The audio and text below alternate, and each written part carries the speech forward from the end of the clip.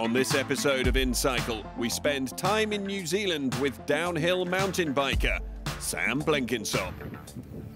I feel like in the past I've done a lot of things the same, but now I've tried, as I'm getting older, I'm trying to change it up and do different things and keep it fun. And declining Quickstep's Italian champ Elia Viviani discusses his career ups and downs. I'm really proud because I never win, never, in every category, in the young and under 23, in the juniors, never win one tricolor on the road.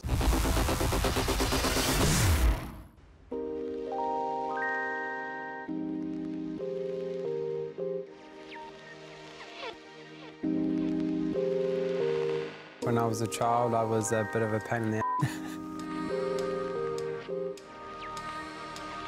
I was full on, bit of a handful, and pretty much just wanted to go biking every moment I could. Sam Blenkinsop has been a big name in downhill mountain biking for over 15 years. Finishing in the top 10 at World Championships 7 times, including a bronze medal at Chambéry in 2011, Sam's the only male Kiwi downhiller to win a World Championship medal. inCycle travelled to New Zealand and sat down with the notorious rider to learn more.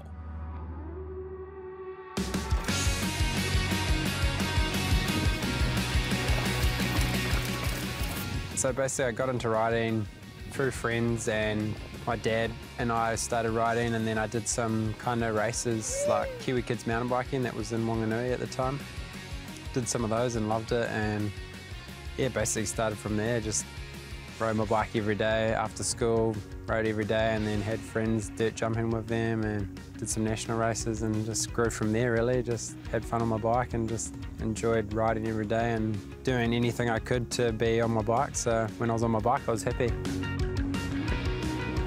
For me, I like to train, kind of mix it up a little bit. I try and do a whole different varies of things like sports, and I feel like in the past I've done a lot of things the same, but now I've tried, as I'm getting older, I'm trying to change it up and do different things and keep it fun, because once you get older, things get a little bit stale and then you get bored of things and you feel like you're just kind of doing, I know, the same routine as you've done in the past. So yeah, I like to do a bit of everything. I try and ride motocross once a week because that's just, if I wasn't racing downhill, then that's probably something I'd probably be more passionate about and do more of if I had the time. While Sam has been consistently competitive over the years, the 30-year-old has never won a national elite title and has dealt with an up and down few years since his 2008 World Cup win. I feel like in my racing at the moment, the hardest thing to get right is just linking everything together.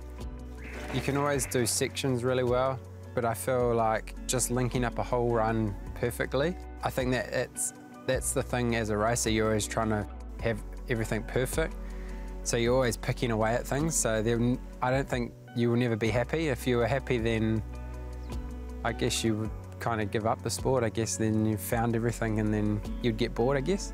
So for me, it's, I don't know, just keep picking away at things and you'll keep progressing that way. If you don't get the results that you want, then it gets a little bit hard. You're like, oh man, what am I doing? But I'm still getting good results and I feel like I can still be on the top of the box most weekends when everything's going the right way for me. And so, yeah, that's, I don't think I'm going to be stopping anytime soon. One event that Sam has always remained a consistent frontrunner for is the Crankworx World Series. And after years of close calls, Sam finally took the title of King of Crankworx in 2018.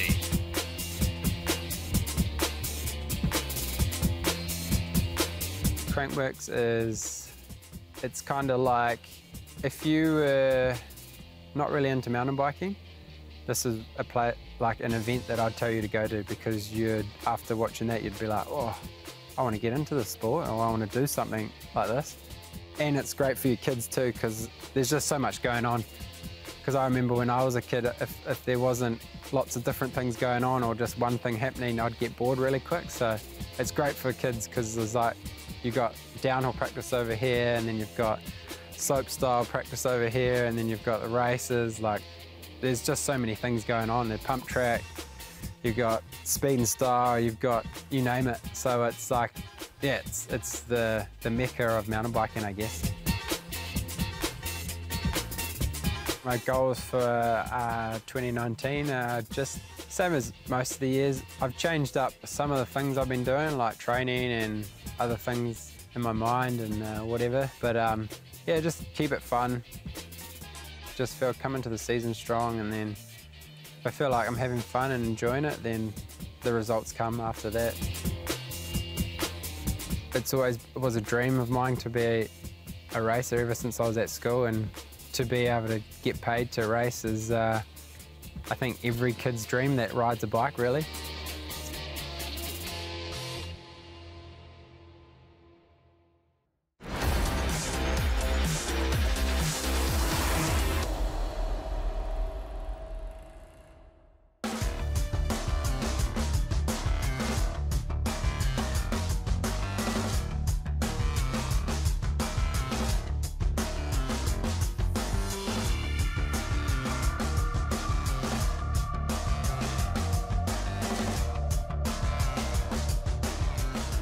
For years, Elia Viviani was seen more as a track rider who could mix it up in the sprints at World Tour level. A wild card, a man who could catch out the big-name sprinters, but never a favourite. There's not much Cipollini to him, let's put it that way. But I think the real cycling fans appreciate what he does and what he achieves. Yeah, he's not a superstar of the sport, not even in Italy, but he's you could say a working class sprinter. He's a real, he's a good guy and he's a good sprinter, so he gets lots of respect. And while the Italian's quiet temperament hasn't changed, his status most certainly has. When Viviani moved to the blue of what is now De Koning Quickstep last year, his results moved him to the top of the headlines. 2018, when I approached this new team, this new adventure, it was the right move, because in that moment, it's already 1 year I win the Olympics, I'm really focused on the road, and then I really need a support for my lead out, for my sprint. I want to have 2, 3 guys, 4 guys, more guys I can to try to win more race I can and to reach the best goal of my career. In 2015, a move from the now defunct Cannondale to the world's richest outfit, Team Sky, should have brought an upturn in fortune. However, in a team dominated by the ambitions of Chris Froome, Viviani lacked the support to realise his promise, only achieving limited successes. Team Sky were always thinking about GC, and it really showed how good Elia is as a sprinter. That's it, he was always on his own, he didn't have a lead out. I think he does prefer a clean lead out. Now with De Koning, they target the sprints, so he gets the full support. And we've seen him step up to, I think, to a world-class top sprinter level. That's been helped by the all-for-one and one-for-all attitude of De Koning Quickstep. And with some of the best lead-out specialists in the peloton on their team, the triumphs kept racking up in 2018. 2018 was really an amazing season for me from the start. There's Elia Viviani now. Now he's on the front. Viviani challenged by Groenewegen. It's tight again. Viviani puts his hand in the air. Dubai, another win. GC win, my first GC real race GC win in the career. The Giro was really an amazing feeling. Back on the Giro, on my really place with my fans after the Olympics. It was the first time I'm back in the Giro, so it was really successful 21 days. What a win for Elia Viviani! Viviani reigns supreme! Viviani, victory #4 for Quickstep! A haul of 4 stages in the 2018 Giro meant Viviani also took home the fabled Ciclamino Sprinters jersey. The Ciclamino jersey, I think, is a sprinter dream to wear this jersey. It's like the green jersey in the Tour. Petacchi win wear the Ciclamino jersey, Bennati, Cipollini. I see my jersey and I think, oh, Maybe in a few years, some other new sprinters see me in cycling jersey and dreaming to be like me. But the best was yet to come. The Italian Championship, probably the best win of last year for me. After the finish line, the first guy I see is Yankee. So he's celebrating like really a baby, and then he is really emotional. He followed me during all the Giro, during all the preparation to this Italian Championship, and he knows really well how important it is for me. La mia emozione l'anno scorso è stata grande al campionato italiano, quando l'ho visto tagliare il traguardo per primo, perché è stato il mio primo campionato italiano vinto come massaggiatore e anche in carriera, e vincerlo con lui, che c'è un rapporto di amicizia che è nato nel lontano 2010 nella squadra Liquigas, e è stata una cosa di emozionante, proprio ci siamo guardati e ammetto che a entrambi c'è stata un'emozione con una piccola lacrima agli occhi. Viviani's triumph at the Nationals brought the number of tricolore jerseys in his household to 4. His girlfriend, Canyon SRAM pro Elena Cecchini, is a former triple national champion. I'm really proud because I never win, in every category, in the young and under 23, in the juniors, never win one tricolor on the road. I'm still 2 Italian championship on the road behind her, so that is difficult to reach, but she just said to me, enjoy all 365 days with this jersey every day, because it's quite an amazing feeling to wear this jersey. Viviani ended 2018 with 18 wins, including 3 Vuelta stages in the tricolore, and started 2019 where he'd left off. From Australia and the Emirates, the tricolore was heading to a first showing on home soil in the build-up to Milan-San Remo. Everyone screaming my name in Italy, so Tirreno Adriatico of this year was the first race I do in Italy, and then, yeah, I can confirm this. It is amazing. After the gold in the Olympics, if you ask me which one you want to win, I say Milan-San Remo. So probably before every other race, I don't know, World Championship, European Championship, Ganvelvegen, or at first in the top of this pyramid is Milan-San Remo. So that is the race of my dreams.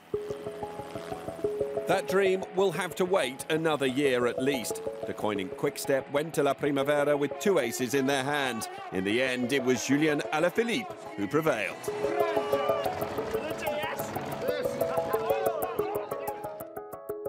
A strong showing in the Giro as national champion would be the next objective.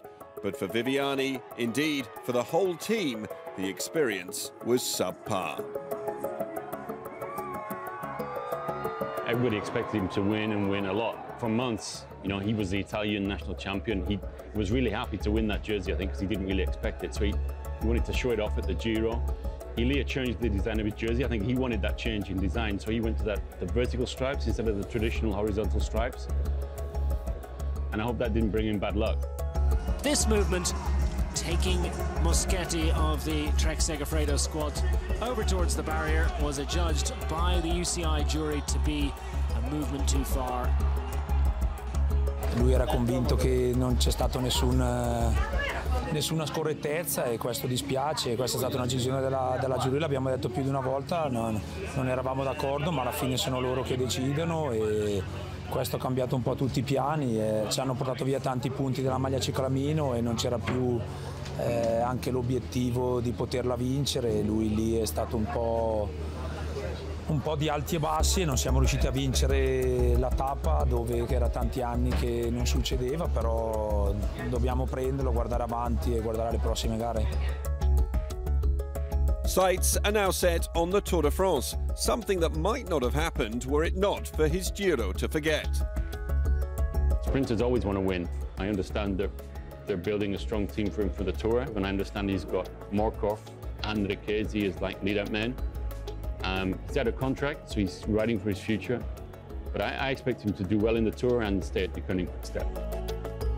It remains to be seen now whether that Giro disappointment will lead to a stronger, more determined Viviani in July, and perhaps new successes in a race he's yet to crack.